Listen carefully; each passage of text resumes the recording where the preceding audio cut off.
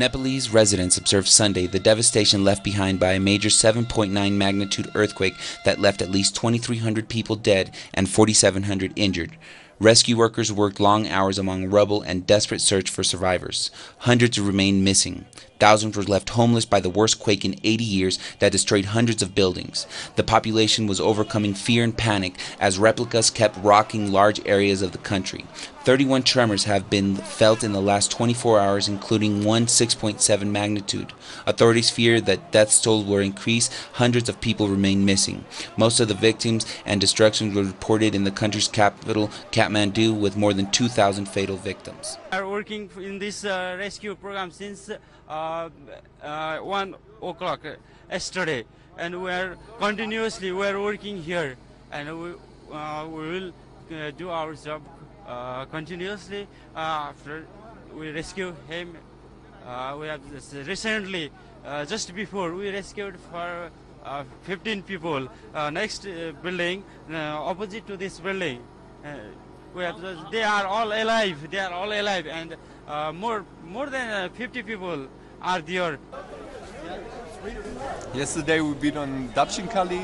It's a temple in the south of Kathmandu, and the earthquake was also quite strong there, and everything was shaking. All people got into panic. 7 months have gone by since the tragic attack on Ayotzinapa students in Iguala, in the violent Mexican state of Guerrero. On the night of September 26, police attacked the bus carrying dozens of students. They killed 3 of them on the scene, while 3 civilians were also shot dead.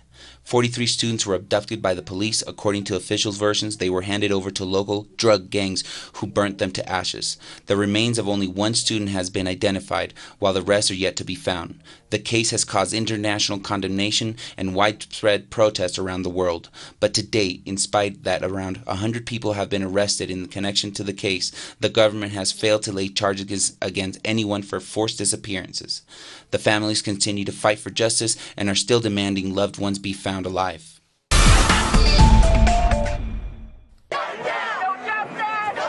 Thousands of people marched through downtown Baltimore on Saturday to protest the death of yet another unarmed black van victim to racist police brutality. Pockets of violence erupted when a small group smashed windows and threw bottles at officers. At least 2,000 demonstrators attended the march to City Hall. This was the largest turnout since 25-year-old Freddie Gray died a week after his spinal cord was fractured and police neglected to grant him medical attention. As night fell, about 100 protesters splintered from the group and threw bottles, metal barricades, and other objects at police officers and their cruisers. 12 people were arrested as Frederica Gray, Freddie's twin sister, joined Baltimore Mayor Stephanie Rawling Blake at news conference where she urged people to keep calm. A transparent investigation. We wanted a quick investigation. I think the longer that they drag this investigation out, the people are going to be more inclined to think that they're going to cover this up again, like they've been doing a lot of other homicides or police-related homicides of black unarmed men and black unarmed women in this country. Police brutality exists in every community.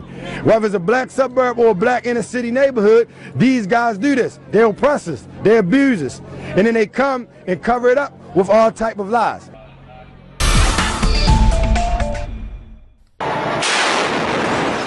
Air raids, naval shelling, and ground fighting shook Yemen this Sunday. This is some of the most widespread combat since March 26, when the Saudi-led alliance began its intervention against the Houthi rebels, who have seized widespread areas of the country. On Friday, the United Nations said at least 500 civilians have been killed in airstrikes, including more than 115 children. The UN also said millions of people have been affected by the conflict and are struggling to access healthcare, water, food, and fuel.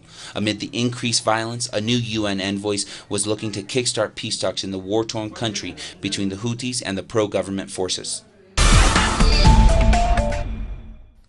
Hundreds of mourners marched on Sunday in a funeral procession in Hebron for a Palestinian who was killed by Israeli forces in the occupied West Bank over the weekend. Chanting Israeli slogans and waving Hamas and Fatah flags, the mourners carried the bodies through the streets of the West Bank city ahead of the burial. Angry Palestinians face off with arbitrary Israeli security forces who have long history of harassing them. The residents of the Gaza Strip witnessed a night of tension yesterday's night after the Israeli media reported that two missiles were fired from the Gaza Strip towards Israeli settlements across and around the border with the Gaza Strip. Israeli forces answered back by shelling homes and some farms located in northern Gaza and Beit Hanun area.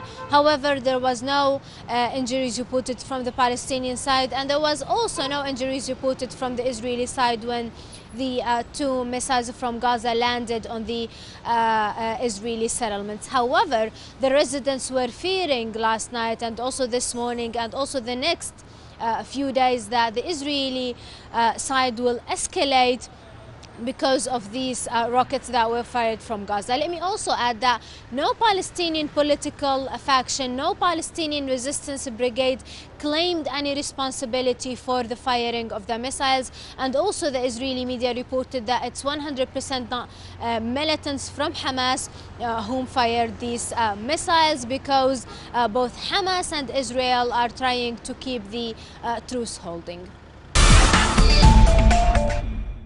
The St. Lucia's government and the Taiwan International Corporation and Development Fund have signed a memorandum of understanding to provide island-wide wireless internet access in the Caribbean nation. A total of 17 Wi-Fi spots will be established in 5 districts across the island nation.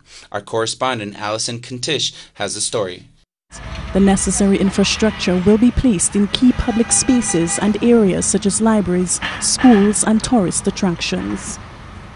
While computers are becoming the norm in many homes, there are still many people who require centers such as these at which they can access the internet and other IT resources. Moreover, there is also the need for facilities where IT-based training can occur. The last national census, conducted in 2010, showed a large disparity in internet penetration between the north and south of the island. Residents of communities expected to benefit from this initiative are hoping it will go a long way in improving internet availability in rural and low-income areas. Everything has become internet, right? And the lack of internet would keep a nation on the whole back. And the rural areas need that because these are the less developed areas and these are also the people who are less fortunate. So bringing internet to those areas is a good initiative and it's a way forward for the country in general, yeah? Another resident, Shannon LeBourne, says the initiative has the potential to transform lives and communities. You know, internet penetration in this region is minimal, and any assistance that we can receive to ensure that internet penetration can be increased and we have more access to the internet for our students and our young people, and even for the elderly, I think that will aid in the development of the region and the development of our people. Ginet project will run from 2015 to 2018. The goal of the project is to increase the internet penetration rate from 11% to 30%. Government is hoping to take the overall access rate to 50% by embarking on a number of smaller internet projects during this period. Alison Kentish, Telesur, St. Lucia. Facts that have marked the course of history. Productions designed in the English language and made for the English-speaking world. This is Documentary. Watch it on telesur.net/English. Telesur, wherever the news, you'll be there.